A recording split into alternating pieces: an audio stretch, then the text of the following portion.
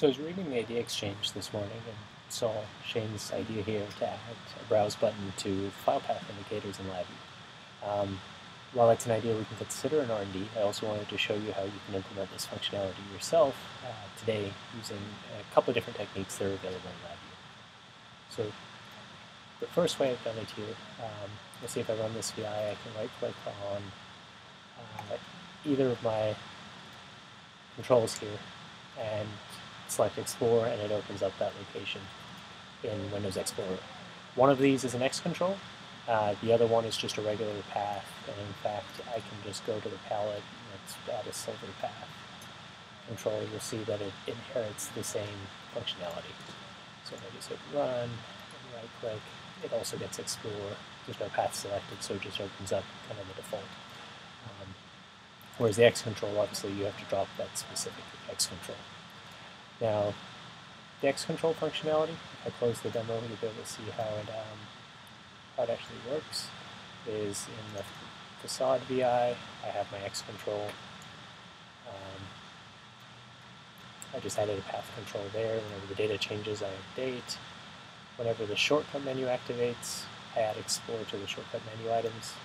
And then whenever you select it, I get the current value and just open the default browser, which happens to be Windows Explorer for file paths. I assume this will work on a Mac or other OSs. I haven't tested it.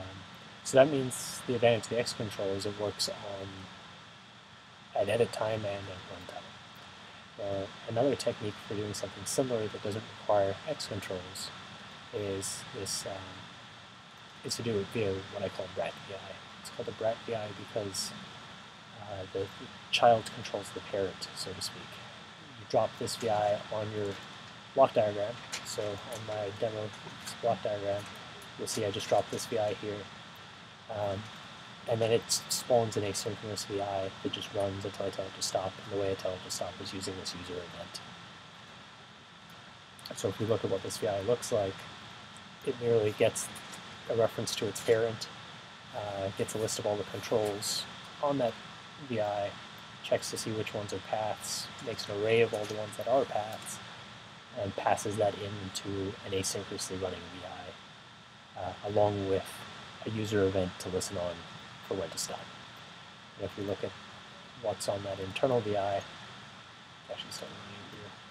I've probably got a bug I need to debug before I post the code. But we register for the certain events, and again, whenever the user makes a selection from the menu, we insert our value here, and whenever they actually select an item, we plug the value and open the default browser. So that's two ways of getting the functionality Shane asked for today with reusable code. So I'll take a look at whatever that bug was, and I'll try to get this posted later today. Thanks for listening.